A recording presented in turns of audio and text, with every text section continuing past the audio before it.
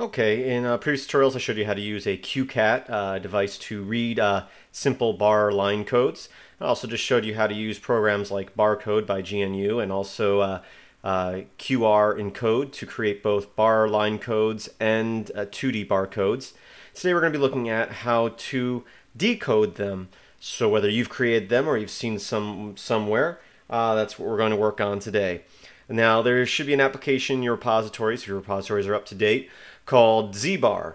It might be under Zbar-Tools. Once installed, it installs libraries that you can use to create your own barcoding reading applications, but also installs two applications, two Zbar applications. And we're going to look at the first one right here is called Zbar IMG. And what this program does is it takes an image that you have saved on your computer with a barcode in it and will decode it for you.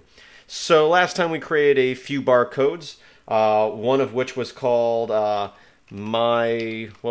actually I don't remember what it was called, list. Okay, 2D barcode. So we're going to say Zbar IMG 2D barcode PNG.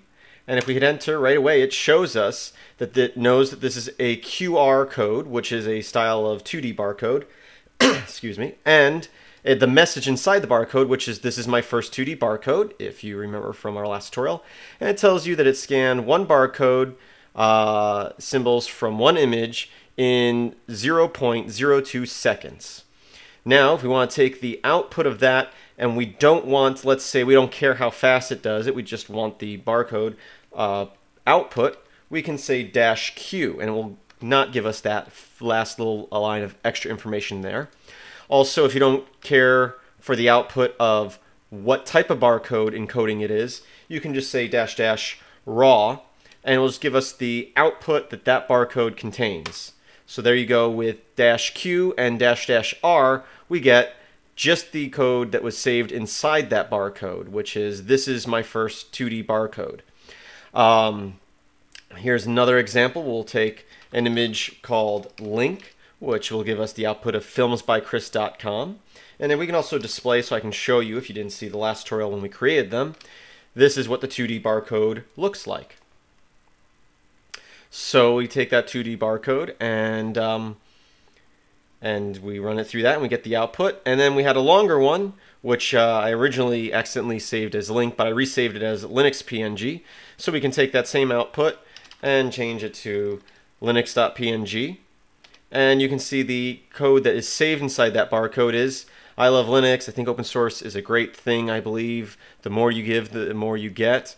And the GNU is cool too. So that is the information that is saved within this 2D barcode. And in fact, right now, other than possibly because I'm going to resize this video to fit widescreen later on, it may be distorted, but if it wasn't distorted, and still maybe so, you should be able to scan that image in and get the output of it.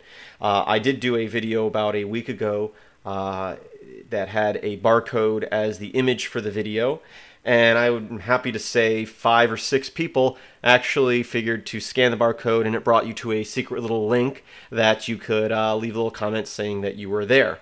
That's also something that I should mention, that I will be having a lot more little hidden things in future videos. Some will be things that I've already taught you, and some will be new things that I'll teach you in the future. I'm just trying to see who can figure stuff out on their own, and also those who pay attention. Anyway, that's a whole nother topic, but do keep an eye out and an ear out for hidden messages in some of my videos that may lead you to fun little links. Anyway, continuing, another application that is saved with or installed when you install ZbarCode, sorry, not ZbarCode, Zbar-Tools, is a program called ZbarCam. And this application will use your webcam or any camera device to decode barcodes. So you can use your webcam as a scanner.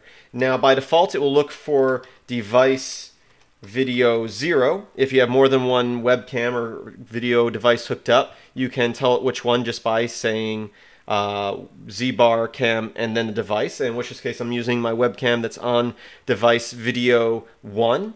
So all I have to do is hit enter there, and my barcode brings it up, or my webcam brings it up.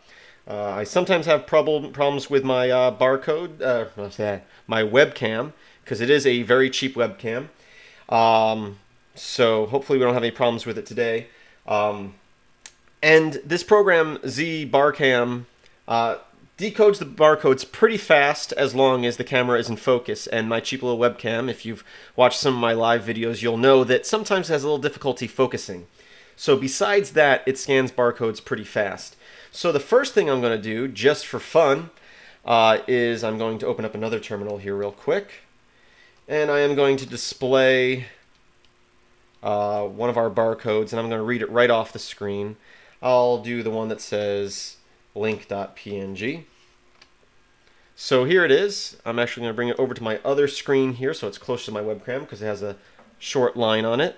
And I'll bring up the window here again. So now if I go and I scan that barcode, you can see right away it brings up that information in the terminal screen here. I'll open up another one of those images so you can see I don't even have to print them out. I can just display them right on my computer screen and read them. So another one will open up, linux.png. There it is right here. Once again, I'm going to pull it over here so it's closer to my webcam.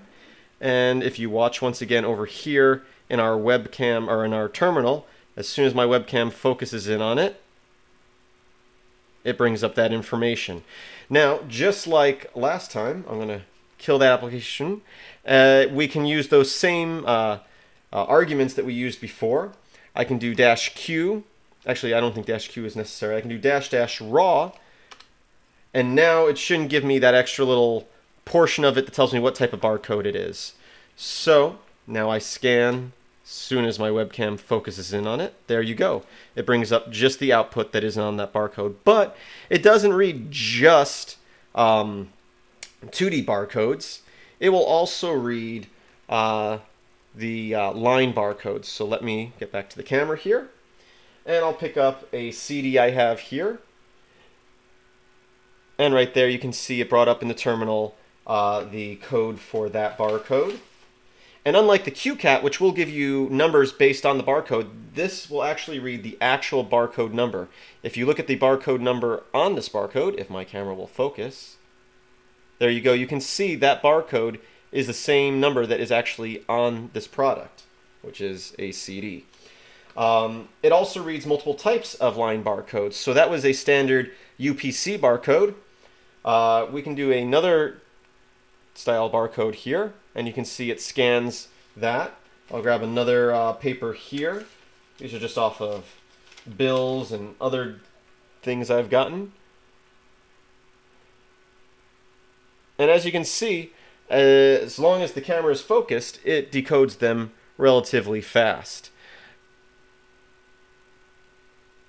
And now I'm also going to show you, I do have, if I display out a PNG I have called all, I put 3 barcodes in there. I'm going to actually kill that and open it up with this other terminal window. Whoops. So I'll display all. And I just want to show you how quickly it can read multiple barcodes. And I'm just going to read that once again right off my screen here.